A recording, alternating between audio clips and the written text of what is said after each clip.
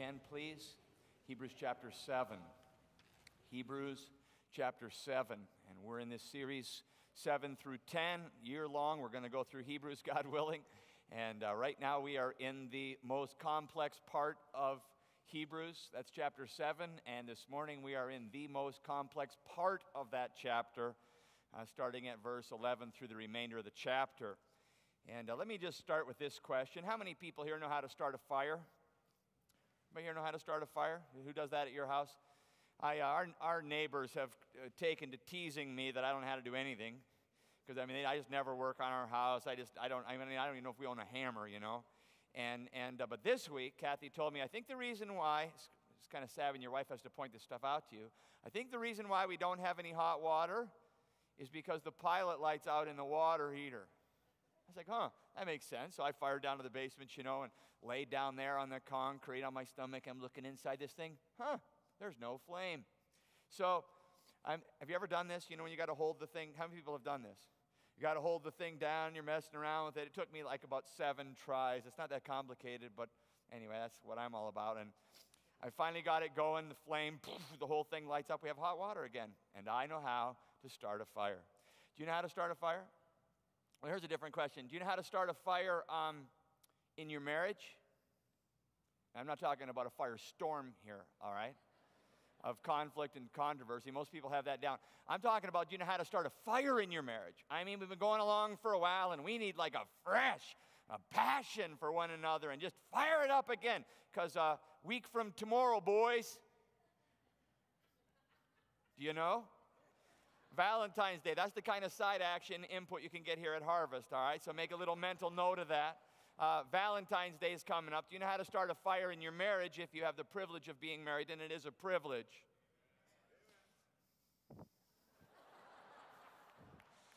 Man, I serve you up all these premium opportunity for brownie points, and you don't even like. Anyway, okay, all that to say this. I know how to start a fire. I think I know how to start a fire in a marriage. Let me ask you, do you know how to start a fire in your faith?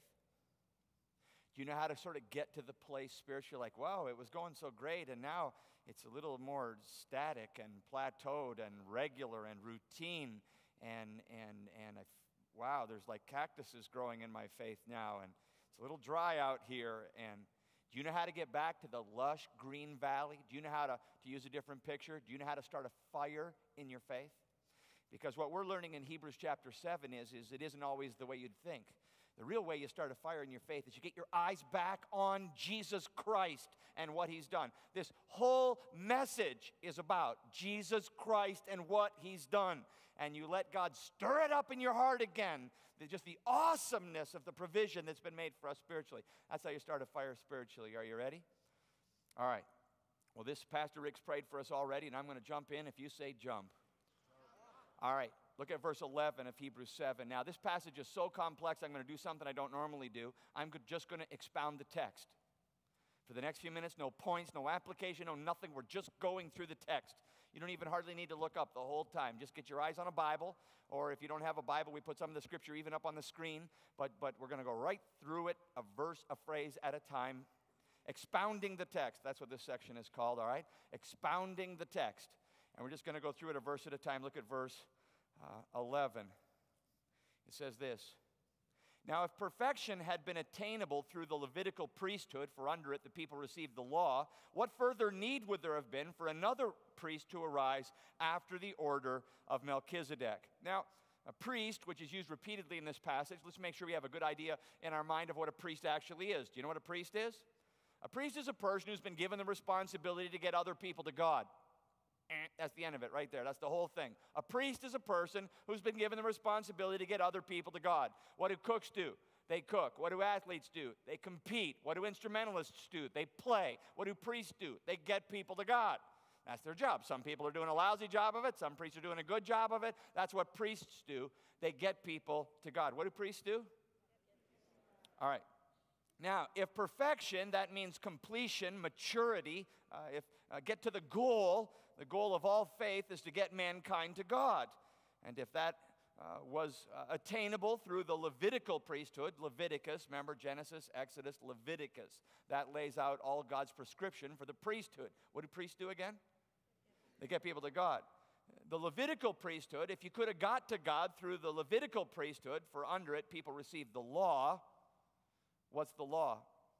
The law was the priesthood's only tool to get people to God, and it was doing a really bad job, okay?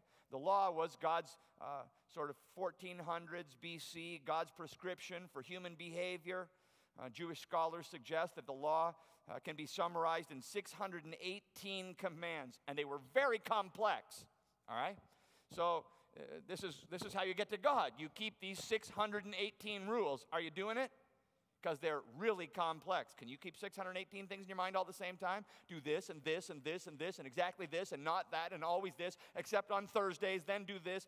I'm telling you, it was not working for anybody. It was so complex. That's why we had to have a change, because if perfection had have been attainable through the Levitical priesthood, for under it people received the law, what further need would there have been for another priest to arise after the order of Melchizedek? We talked about him last week, okay? And he was the priest before Abraham, who is the picture of Jesus, who replaced the Old Testament law. What need would there have been for another priest to arise after the order of Melchizedek, rather than the one named after the order of Aaron? We would have got just another one of the Old Testament priests, but it wasn't working, so we needed a new plan. Verse 12. For when there is a change in the priesthood, there is necessarily a change in the law as well. Okay, the two go hand in hand, priesthood and the law. Priest, what do priests do again?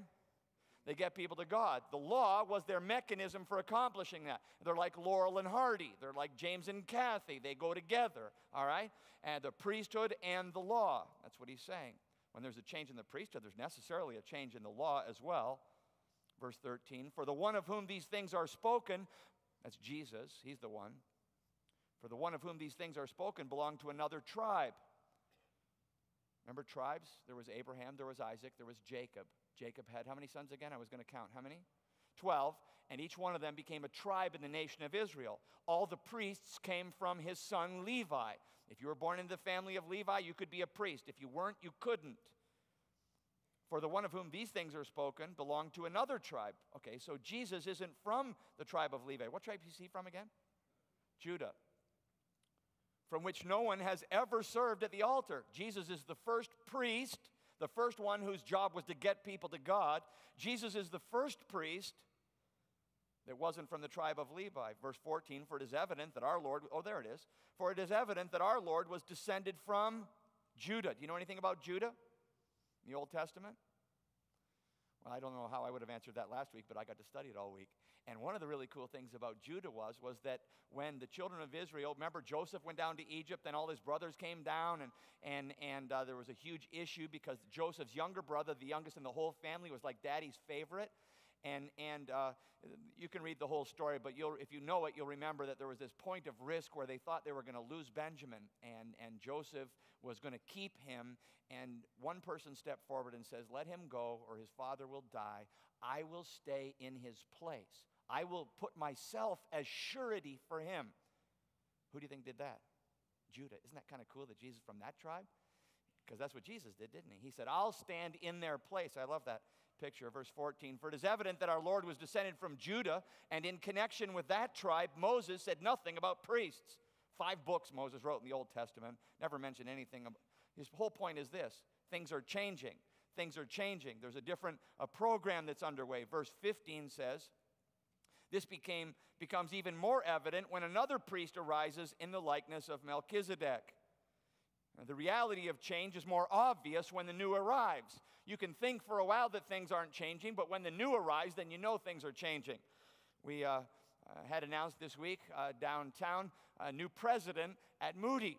And I've been so excited about Dr. Stoll joining our staff, and I've been thinking how phenomenal that's going to be and what a blessing that's going to be to our church. But it never really struck me till this week that he's not going to be the president of Moody anymore.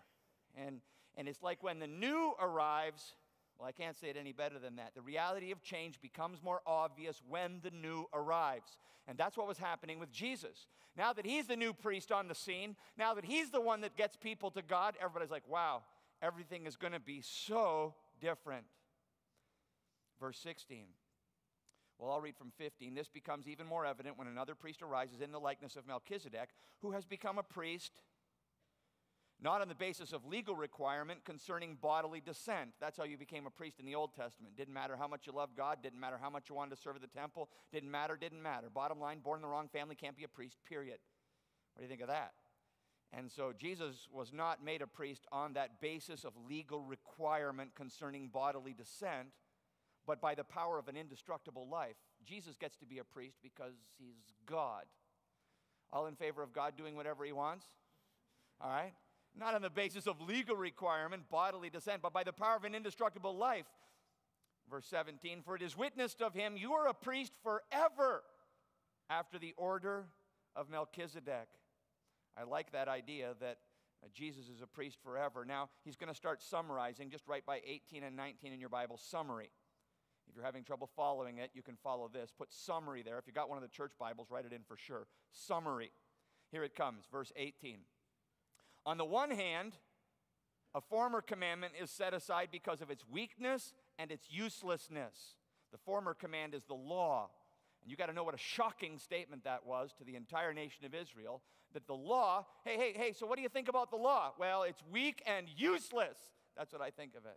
Oh, well, you seem to have a fairly formulated opinion. Yes, on the basis of God's word, Hebrews 7:18 says that the former commandment is set aside because of its weakness. That word means deficiency of all kinds. It's the opposite of strong and capable. In other words, the law wasn't doing the job. What's the job of a priest? Get people to God. What's the tool they were given? The law. Give the rules. That'll get people to God, and it was not doing a good job. In fact, the second word there, useless, means unprofitable. The term is actually investment language. If you know anything about investment, then you know what ROI is. And the return on investment, as far as the law is concerned, hold up the universal symbol for the ROI of the law. Nada. Okay? Wasn't helping anybody. How many people would be in heaven because the law got them there? Zero. ROI, zero. For what the law could not do in that it was weak through the flesh, Romans 3:20, God did. For by the works of the law, Romans 3:20, shall no flesh be justified. All right. On the one hand, a former commandment is set aside because of its weakness and uselessness. There it is, verse 19, for the law made nothing perfect. Nothing. But on the other hand, I love that. Here's the summary. On the one hand, useless. On the other hand, here's the first good news in the passage. A better hope. It's like the sun just came out. Isn't it? A better hope is introduced through which we, you might underline that in your Bible, draw near to God. That is an amazing thing to hear. That God doesn't want to keep us at a distance anymore. He wants us to draw near to him. I'll come back to that. Just lean over your neighbor and say, he's coming back to that part. All right, I'm coming back to that. Verse 20, and it is not without an oath for those who formerly became priests who were made such without an oath. What's an oath? It's like what's the word for that? Like a promise, but what's something stronger than a promise? Like a covenant, that's good. Or it's like a vow, where you like, I don't want to say you swear because we don't do that. You let your yes be no and your no be no, but it's just like, I am doing this. It's an oath. And in the Old Testament, you didn't have to make an oath. You just had to say who your mama was. Oh, okay, well, you could be a priest then. But this one was made a priest, Jesus, with an oath by the one who said to him, now that God the Father shows up, the Lord has sworn and will not change his mind. You are a priest forever. Now, that's such an encouraging thing because what they might have tended to think and what we might tend to think, well, okay, Jesus is God's plan for now, but maybe God's going to have a new plan, and then we'll be on to something else, and what's the latest, and so on and so on. Do you know what I'm saying? Sort of like Windows. When Windows 95 came out, I thought, this is it. I'll figure this out, and I'll be all set till 97, 98. What's the latest thing now? Windows XP. It just never stops. You just get used to one out with the next one. Jesus is entirely not like that, all right? That's why the Lord gives an oath and says, has sworn, you see it? It's pretty strong language, will not change his mind. You are a priest forever. That's why Jesus, verse 22, is the guarantor of a better covenant. Do you know what a guarantor is? A guarantor is a person who takes the guarantee. And if you've ever tried to return something to the store because it broke, and you get there and the business is bankrupt, how good is the guarantee if there's no guarantor? It's worthless. That's why the guarantee is rooted in who made it. This makes Jesus the guarantor of a better covenant. Verse 23. The former priests were many in number because they were prevented by death from continuing in office. That's what it was like in the Old Testament. You just get attached to one priest. What do priests do again? They get you to God, right? And in the Old Testament, you'd be like, where's my priest? They're like, oh, he died. You got to have this new guy now. You're like, oh, wow, just getting attached to the old guy, and now I got to have a new guy. And it was just changing all the time. The former priests were many in number because they were prevented by death from continuing in office. But Jesus holds his priesthood, what's the next word? Permanently. And all God's people said, permanently, because he continues forever. Consequently, I love those parts in the Bible. I always say all that to say this. Consequently, he is able to save to the uttermost those who draw near to God through him. Those who draw near to God, how? Through him. That's what priests do. They get you to God. And if you try to draw near to God through him, that's going to work out really good for you. If you try to draw near to God self-styled on your own program, that is a very bad plan. Consequently, he's able to save to the uttermost those who draw near to God through him, since he always lives to make intercession for them. I will also come back to that. Verse 26. For it was indeed fitting that we should have such a high priest, holy, innocent, unstained, separated from sinners, and exalted above the heavens. What a great picture of Jesus. Can I just read that again? This is him. Stir it up in our hearts, Lord. Holy, innocent, unstained, separated from sinners, and exalted above the heavens. He has no need. Why was it important for Jesus to be sinless? Because if he wasn't sinless when he died on the cross, he'd have been paying for his own sins. But because he is holy and innocent and unstained and separated from sinners, he can die and pay for your sins and mine. He has no need, like those high priests, to offer sacrifices daily, first for his own sins and then for those of the people, since he did this once for all, a big theme in Hebrews, when he offered up himself. God was like, you're priests, and this law is messing things up so bad. God's like, I'm just going to come take care of this myself. And he did. For the law appoints, verse 28, men in their weakness as high priests. But the word of the oath, which came later than the law, appoints a son. Love that. Ta-da! A son who has been made perfect forever. All right. That's expounding the text. Now, extracting the principles. Are you with me? Because God's word is not just to be understood. God's word is to be applied. Am I right? I want to just study God's word. No, isn't that neat? Now I learned some things. Now I know some stuff. Why do we study God's word? We study God's word to be changed. And so let's get some principles. Have you got your pen ready? Jot these down. All right? Extracting the principles. Here's the first one. Religion makes us fearful. Down with religion. That's what I should have called this message. Religion, the Old Testament human priesthood and all of that stuff, it just makes us fearful. In fact, a dear friend of mine this week said to me, one of my neighbors actually, she said to me that she was offended because she heard someone attack her religion. I was like, oh, don't ever be offended when someone attacks your religion. Just thank them. And she said, well, what do you mean? I said, well, being offended that someone attacked your religion is being offended like being offended because a doctor attacked your cancer, all right? Religion is death. It's everything that we want to be done with, all right? Religion is like a ladder. And shame on those of you who thought that we left this ladder out here by mistake. So this is religion. It's like, whoa, there's God way up there, and here I am way down here. I better figure out some ways to get to God. Tell me, give me some religious ways to get to God. I'm going to do good works. Nice job. I love when the right people sit in the front row. And yeah, good works like going to church and trying to be good and lighting candles. And how many times am I supposed to say that prayer again? 3 million times. And that's religion, okay? It's just doing stuff that I think, and then you get up a little bit into religion and you're like, wow, I don't even feel much closer to God. The Bible says, you are God in heaven, and here am I on earth. Listen, religion can't get us to God.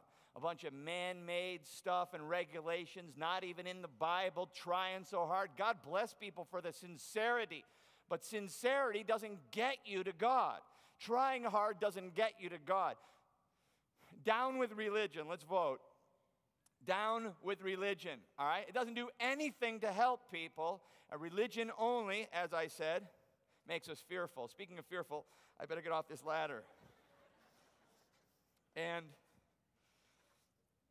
religion only makes us fearful because we always wonder, is it enough? Have I done enough? Is God happy with me? Is he smiling right now? Doesn't feel like he's smiling. I wonder if he's smiling. I hope he's smiling. Maybe I should try harder. Maybe I should go to church every day. Maybe I should, what can I do? I'm going to show him I'm serious. I'm going to impress God. That's religion, okay? And it's awful. You know the entire Old Testament, F.F. Bruce said this, the entire apparatus of the Old Testament is calculated to keep God at a distance. You think about everything in the Old Testament. Just think about the temple. What do you know about the temple? Okay, well, where was it, first of all? Tell me, do you know where the temple was? It was in Jerusalem. Okay, well, what if you didn't live in Jerusalem? There wasn't exactly a metro train you could take to the place of worship. God's like, I'm in Jerusalem if you're not, too bad.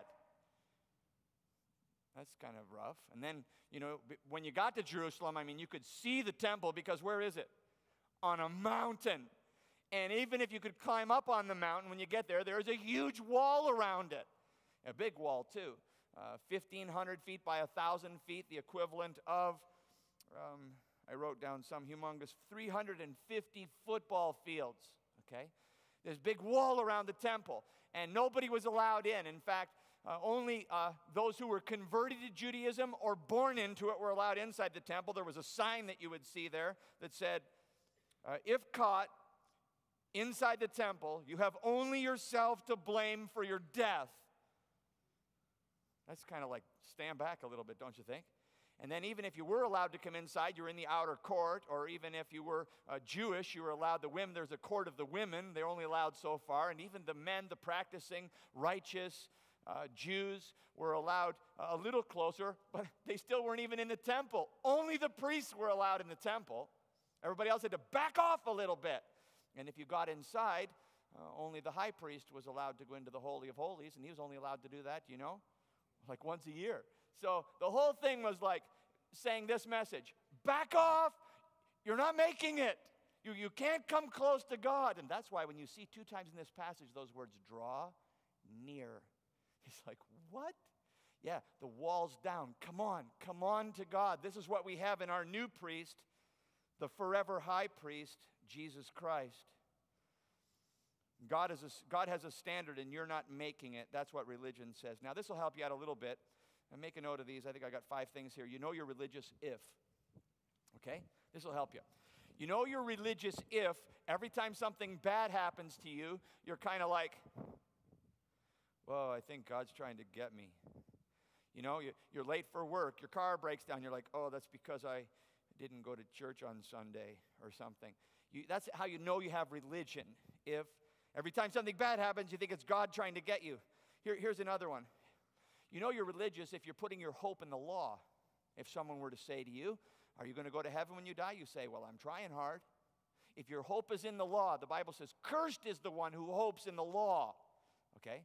If you're like, well, I'm going to try hard, I'm going to keep the rules, I'm going to be a good person, I'm not as bad as my neighbor, they really stink, but I'm pretty good. And as soon as someone says to you, what do you like? The first thing you do is you picture yourself on the ladder, and you're like, well, I'm not that close to God, but I can tell you about a lot of people who aren't as far along as I am. And you have your hope in the law. You're trying to impress God with how good you are. And you hear this all the time. This is like the religion of human niceness. How many people heard somebody say about somebody this week, oh, she's so nice. Oh, he's so nice. Have you heard that? That's like that's religion, man. I'm so nice. I'm so nice. And I'm not opposed to being nice, by the way. It's just a really bad plan to get into a relationship with God. You know you're religious if your hope's in the law. Here's another one. You know you're religious if God always seems so far away to you. So far away. Here's a 4th one. You know you're religious if you're a slave to certain sins. If the truth were known, there are certain things you just can't change them.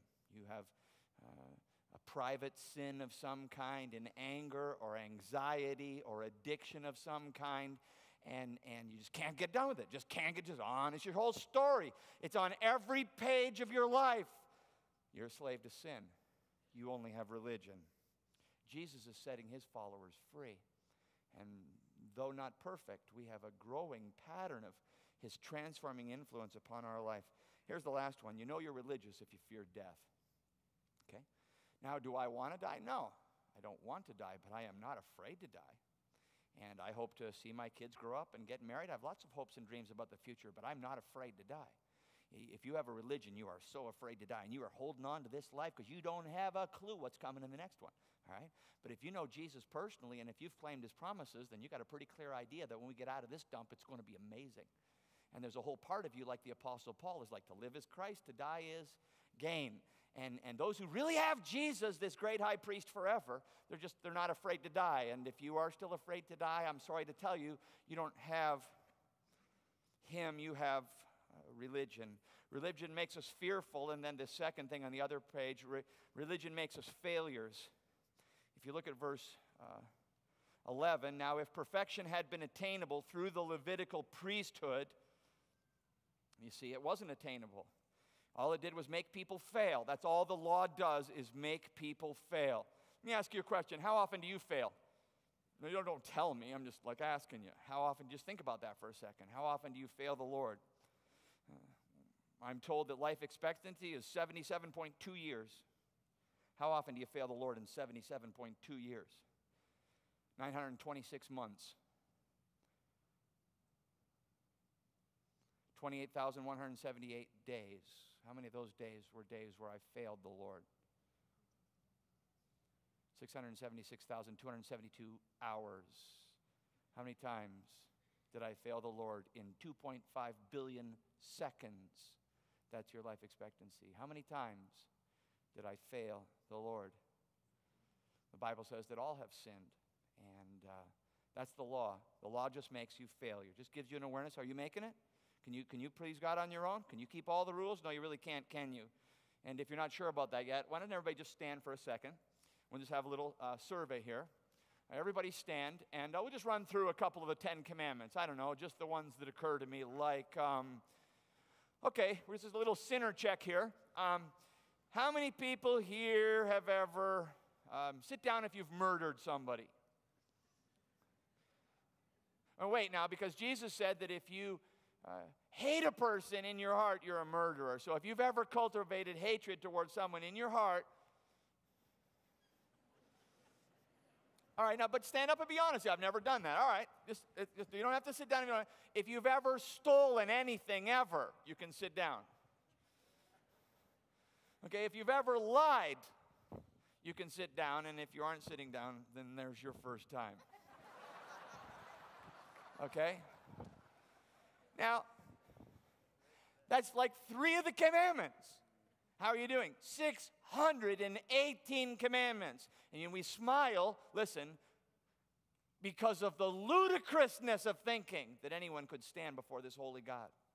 I'm telling you, nobody can stand before this God. Doesn't matter how good you are or what you've done. It is appointed unto man once to die, Hebrews 9, and after that comes judgment. And if you're going to be climbing up into heaven and appearing before God on your religion program, that's going to be like a piece of straw in a blazing fire, is how long that'll last. All right? So you definitely need something different than that. Religion makes us failures. In fact, I'm preaching to a room full of failures this morning. Message from a failure to a bunch of failures. You say, well, I love to come to Harvest. We always get that good news. But here's the thing you need to know. The outcomes of religion are fear and failure. And in our hearts, they produce these things: anger at circumstances, at God, at others. The fear and failure of religion produces guilt, like a dark cloud. I'm not making it. God's not happy. It produces withdrawal. Stay away from God. Stay away from church. Stay away from Christians. Leave me alone. It produces despair. There's no point to life. It's just some dumb puzzle, and there's a piece missing, and I can't find it. Now, everybody look up here for a minute.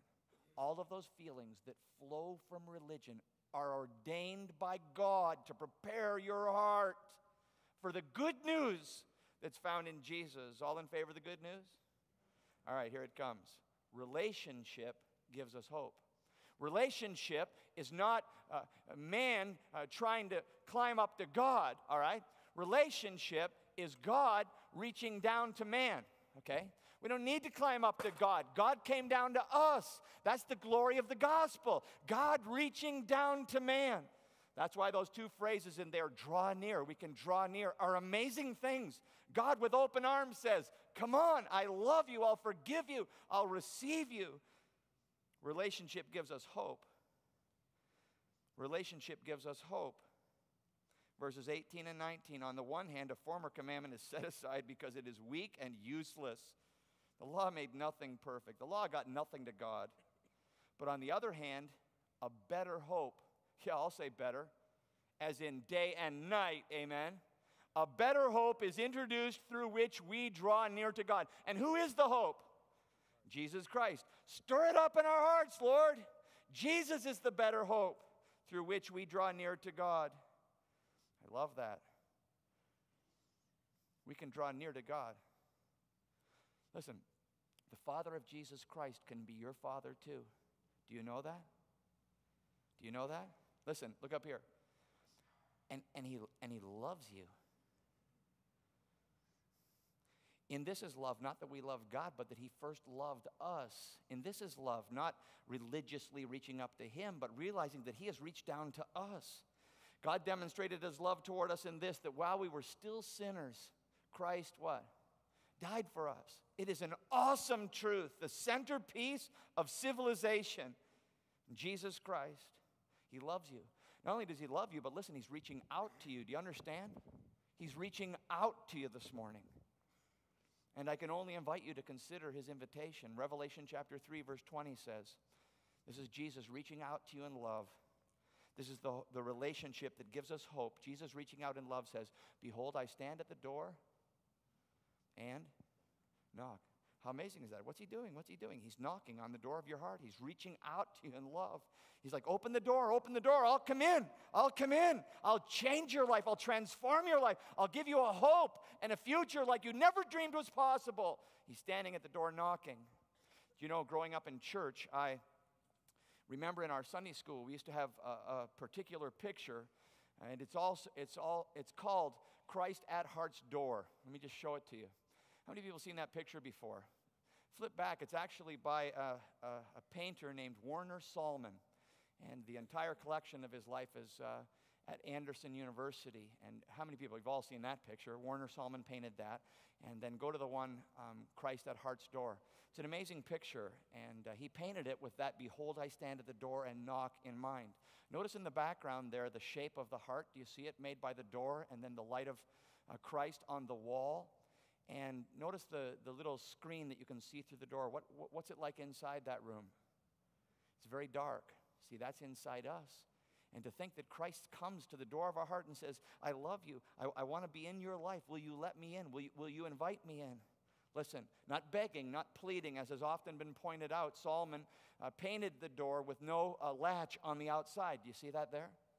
He will not bust the door down. He will not force his way into your life. But there he is, persistently knocking. You need me. I'm your only hope. I will forgive you. I will give you the gift of eternal life. I will give you everything your heart has been looking for and longing for. Won't you call out to me? Won't you come to me? Behold, I stand at the door and knock. The grace of God which brings salvation has appeared to all men. I believe that Jesus knocks on the door of every human heart. But everyone doesn't open the door. Another painter painted his version. He called it Light of the World. His name was William Holman Hunt. And he painted a very similar picture, Christ at Heart's Door. However, the difference between these two painters painting the same picture based on the same passage of Scripture could not be more different. And I won't go into the details of their lives this morning except to say that Warner Salmon was a devoted follower of Jesus, and William Holman Hunt painted that picture because it was popular in his day in the UK to have religious themes. He never opened his life to the Lord. He was not interested in God in his life. He made a lot of money off of that picture, but he never opened the door of his heart to Jesus Christ the Lord. Relationship gives us hope, and lastly, relationship gives us confidence. I've been so excited to get back to verse 25. Notice that it says there, consequently, because of what Jesus has done, the conclusion is this: He is able to save to the uttermost. How cool is that? The NIV says he's able to save completely. New American Standard says he's able to save forever. And those are both good translations. It's the idea of completeness. I would just say to the max. He is able to save to the max. That's why we have confidence. Relationship gives us confidence. There's no person the Lord cannot reach. Do you understand that? He's able to save to the uttermost. Look at this room here filled with people. Isn't it an awesome thing to think that there's not one person sitting in one row this morning with one experience that Jesus can't penetrate? Isn't that great? He's able to save to the uttermost. He's able to save to the uttermost. Lift up your voice and say that. Go ahead. Now say it together. Ready? He's able to save to the uttermost. That means no matter where you've been in your life, he's able to save to that place. That matters no matter who you've become through the choices you've made, he's able to save to the uttermost. You say, well, you don't know what I've done. No, that's why you came this morning, so you could hear this good news. He's able to save to the uttermost. Amen? You just think about the most wretched sinner that you can think of. Can Jesus forgive that person? Can he? Is a human being even capable of doing something that if they came in honest repentance, would the Lord not forgive them? I tried to think of the most wretched sinner that I could think of, and the first name that came to my mind was David Berkowitz. Anybody, who knows who David Berkowitz is? 1977, a summer of terror in New York City. And son of Sam, as the press and the police called him, 44 caliber pistol, randomly, didn't rob, didn't rape, just walked up to cars or pedestrians on the street, 44 caliber pistol, just randomly killed people. No connection, didn't know them, didn't want anything from them, just wanted to kill them. What's more evil than that? 6 people murdered, 7 more people wounded in devastating ways. One person lost their eyesight, another person paraplegic for life. Lives devastated and families devastated. Okay, well, God can't forgive him. What? Uttermost. Able to save to the uttermost. Kathy and I were having dinner in New York a couple of years ago with Jim Simbel and his wife, Carol. And he just said in a kind of an offhanded way, I was up at the prison this week visiting David Berkowitz. I said, what did you just say? He said, yeah, I was up visiting him in the prison. I said, oh, you're trying to share the Lord with him? He said, no, he's been gloriously converted. I said, that can't be. The story unfolded. It's an amazing story. He's been in prison for 25 years, more now, about 27. Listen to this. These are his own words. There was a time back in 1987, one cold winter's night when I was in the prison yard. Another inmate walked up to me, introduced himself, and boldly told me that Jesus loved me. After he said those words, I laughed at him and told him there was no way that God could love me. I told him I was too evil and that he was wasting his time. But this man had such a compassionate heart, and I saw that he was really sincere. I cannot describe it, how he treated me. One day he offered me a small pocket New Testament, which included the Psalms, and he urged me to read it. Some nights I would peek into the Bible just to check it out. I'd never read the Bible before. I started to read the Psalms for the first time in my life and said to myself, my God, these are some of the most beautiful words I've ever read. And I began to cry like never before. I shut my light out, got down on my knees in the darkness, began there in his cell, and began to pour out my heart to the Lord. This was all new to me. Feelings of grief and deep remorse welled up inside. I called upon the God of Israel and talked to him as if he were right in the cell with me. I didn't know if God was listening. I just had to pray, and he heard my prayer. Now listen, he said, well, can God forgive a person like that? Oh, he's just, those people that get religious when they're in prison. Well, it's interesting. That was 1987. In 2002, on the 25th anniversary of his sentence, he was up for parole. And I have it right here. I won't take time to read it this morning, but he wrote a letter to the governor of New York. You can see it right here. And to Governor Pataki. And in the letter, he says, I'm haunted by my actions. I would do anything to undo this tragedy. I know that I failed and disappointed my family and disgraced myself for the rest of my life. However, today, because of Jesus Christ and my faith in him, I'm trying to make my best amends to society in any way that I can. He goes on and refuses parole and writes to him and says, frankly, I can give you no good reason why I should be paroled. The loss of 6 lives and the wounding of even more are reasons enough for me to spend the rest of my life in prison. I accept my punishment. This is a converted person. This is a heart that's been changed by the power of the gospel. Listen. The gospel is so awesome that it can save the most wretched of sinners if they come in humility, repentance, and faith. But it's also so awesome that even the person that we would call the best of men is hopelessly lost without it. Relationship gives us confidence. He is able to save to the uttermost. Now just this application, and I close. Embracing the application. Let's do something with this, amen? Don't leave me up here. Let's do something with this, amen? Okay, let's do this. Number 1, Jesus is the way. Choose him. He's God's only plan for the rest of eternity. Get on the program, okay? Amen. Jesus is the way. Choose him. As many as have received him, John 1:12, to those he has given the authority to be called the children of God, to those who call upon his name.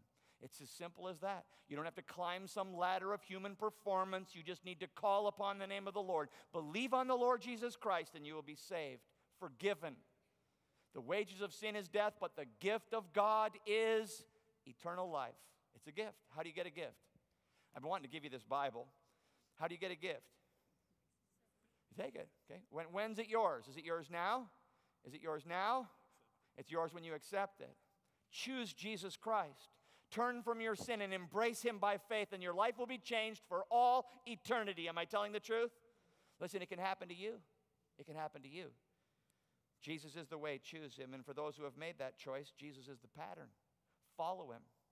Jesus didn't come just to save you from hell and give you heaven. And Jesus came to change you here and now, to make you a better dad and to make you a better husband and to make you a more honest man in the workplace. And isn't that why Jesus came? Are you following him? We've been talking about this all fall. The people who just want the fire insurance probably don't even have that. See, it's your life. He's the pearl of great price. You sell everything you have and give it to him. He's the pattern. Follow him. I love the way that's spelled out right here in the text. Notice that it says, holy, innocent, unstained, separated from sinners. He's the pattern. Follow him. And then lastly, Jesus is the one. Worship him. And what I'm praying for myself and for our church in these weeks between now and Easter is that God will stir up a fresh passion for Jesus in our hearts. Do you hear me?